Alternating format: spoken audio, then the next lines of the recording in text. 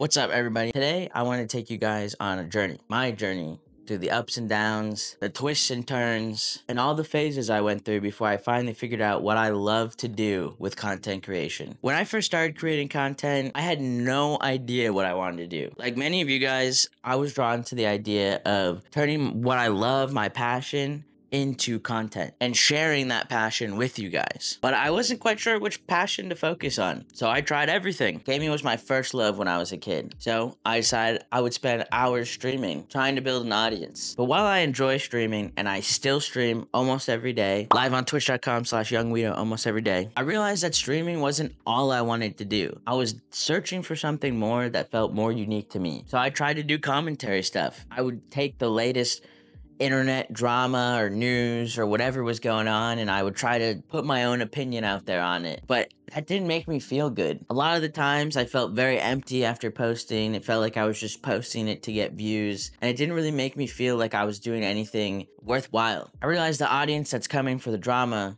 isn't really necessarily coming because they like my content. They're just coming to figure out what the latest drama was. And that didn't feel good. Then I tried vlogging, sharing my life, sharing my experiences, my thoughts. Vlogging is really close to what I was looking for, and I could feel that. I love the storytelling aspect. I love the way I could connect to people on a more personal level, but it still didn't feel like me, like what I wanted to do. Something was still missing. It wasn't until I really took a step back and really thought about what I wanted that it hit me. The content I enjoyed the most wasn't just about the subject matter. It was about the process, the creativity, the storytelling, the connection with my audience. I wanted to create content that was meaningful, that resonated with other people, and most importantly, that I genuinely loved making. That's when I found my true passion. It wasn't about the specific niche. It was about creating content that allowed me to express myself, to tell stories, and to connect with you all that feels authentic and fulfilling to me. So if you're out here trying to figure out what you want to do with content creation, don't be afraid to explore. Try new things and even fail. Every phase I went through taught me something